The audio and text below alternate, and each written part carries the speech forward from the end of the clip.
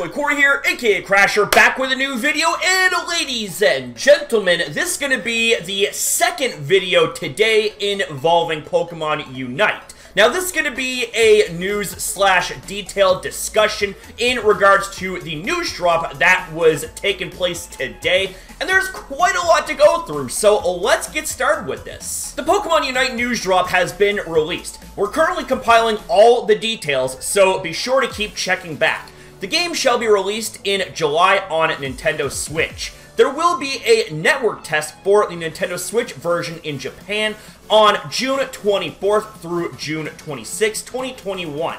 The mobile version will be released in September. We have added multiple direct feed images to our pre-release screenshot page. Battles change depending on the stage, such as one goal in Jevry City and a one-way movement in Zefio Park. You can obtain items in shops using paid ASO gems or items found by playing the game, ASO coins, and ASO tickets. These can be used to obtain Unite licenses to get Pokemon for Unite battles. There's a seasonal battle pass that has rewards for leveling up by completing missions. You can even upgrade the battle pass with paid gems. Pokemon have various costumes that you can get known as Holowear, which dresses your Pokemon in a variety of outfits. You can also customize your trainer's appearance. Pokemon Unite is crossplay, and you do not require a Nintendo Switch Online subscription to play. It also includes a native voice chat option on both platforms, a friends list, and a native text/stamp chat. If you log in to Pokemon Unite using a Nintendo account or Pokemon Trainer Club account, you can play with the same account on either device, and content purchased with gems will carry over between them, but purchased gems will not carry over between devices. Blastoise and Gardevoir will be added at a later point while the rest are at launch. Added a new available Pokemon section, which will have full details added at launch. Created a new page on all known Holowear. Created a page on the gameplay mechanics. So as of me recording this video, these are the Pokemon that are currently available. We have Venusaur, Charizard, Pikachu, Alolan Ninetales, Wigglytuff, Machamp, Slowbro, Gengar, Mr. Mime, Snorlax, Absol, Garchomp, Lucario, Crustle, Greninja, Talonflame, Cinderace, Eldegoss,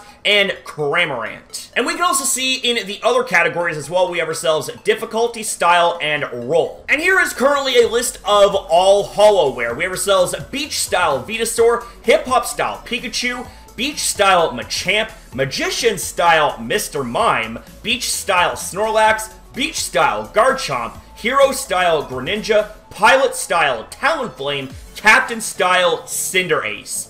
All of these, I'm not gonna lie, look pretty freaking sweet. Now let's quickly touch base on Pokemon Unite mechanics. We have ourselves Score. Unlike other games in similar genres, the objective here isn't to defeat your opposing team by KOing them, but rather by score. To get points, you need to take out wild Pokemon or other players and collect special balls for doing so. You then need to take the ball to one of the goals and successfully put the balls in the goal. The more you have, the longer it takes, and you're vulnerable to attack when you do so. Next is leveling up. When you start a match, your Pokemon is sent to its lowest evolution and you are level 1.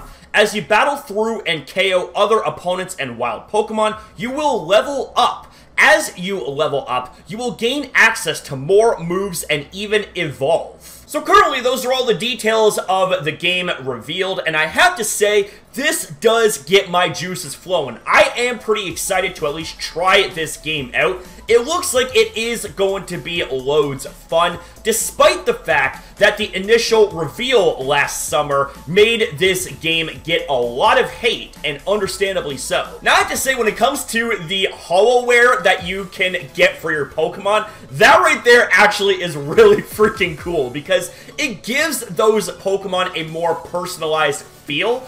And I gotta say, that actually flows very well with me in my humble opinion. Now, I'm hoping that we can get the Holowear free in some way, shape, and form, rather than having to sink money in the game in order to get them. I hope there is a free-to-play method for each of the factors when it comes to this game, because I really don't want this to be a second Pokemon Go where it's more anti-consumer than it is free to play. Now, the list of Pokemon that we had seen here in this video seems pretty shallow, so I'm really hoping that as time goes on, we will have some type of special events, special releases that will allow for new Pokemon to be added into this game.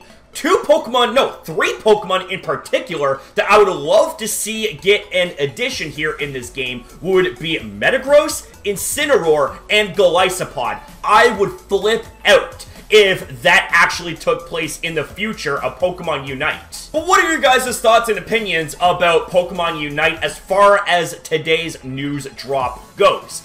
Does this information get you more excited to at least try Pokemon Unite? Or are you guys still kind of about this game? Let me know in the comments down below, guys. You know I always love to hear you guys out on what it is you have to say when it comes to these type of videos. And ladies and gentlemen, with all that being said, that's going to be a wrap up here for this video. So I want to say thank you guys very much for watching. If you guys did enjoy this video, you know what to do. Leave a like, subscribe, and most importantly, guys, smash it up in the comments down below, because I love hearing from you guys. Always have, always will, they never gonna change, baby. You can believe that.